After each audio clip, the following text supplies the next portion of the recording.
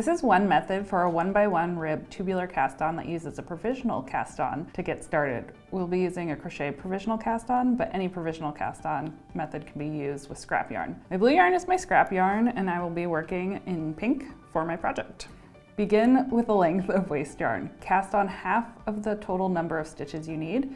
If you need an odd number of stitches, cast on half plus 1.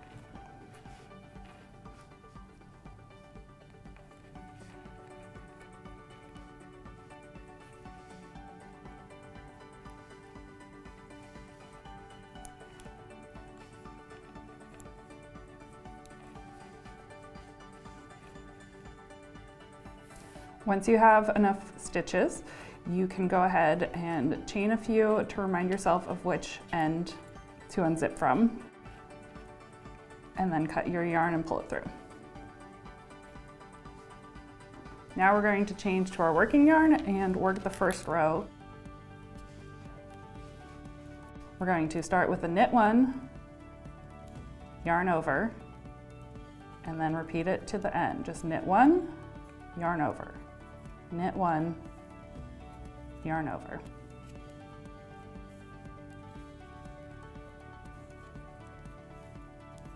And on our last stitch, we'll knit 1 without a yarn over after it.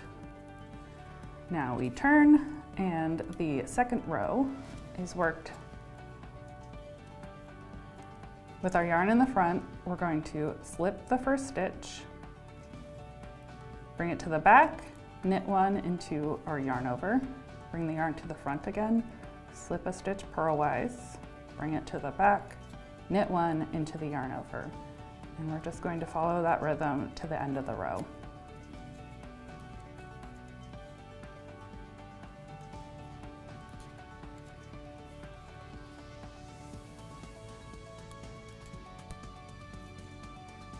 And our last stitch will just be slipped. Now we're going to start with a knit 1, bring the yarn to the front, and slip 1 purlwise. Bring the yarn back and knit 1, bring the yarn to the front, slip 1 purlwise, bring the yarn to the back, and knit 1, and continue across the row.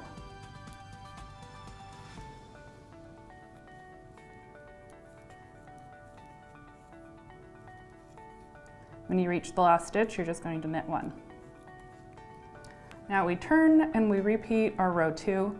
So we slip 1 with the yarn in the front, bring it to the back, and knit 1. Slip 1 purlwise, bring it to the back, knit 1.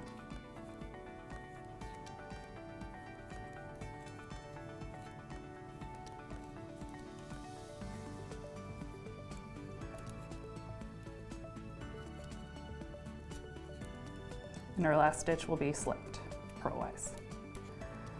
And row 4 is the same as row 2. You're going to knit 1, bring the yarn to the front, slip 1, bring the yarn to the back, knit 1. Bring the yarn to the front, slip 1 purlwise, bring the yarn to the back, and knit 1.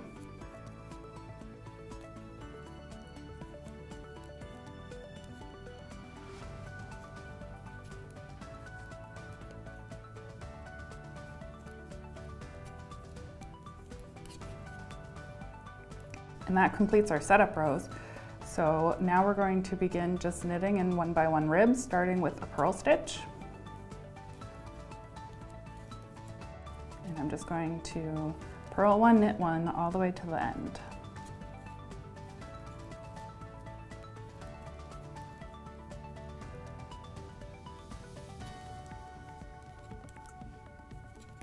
Last stitch is a purl 1. And from there, you just work in pattern and you'll have your nice tubular cast on. When you're ready, you can unzip your scrap yarn or cut it loose, whichever you prefer.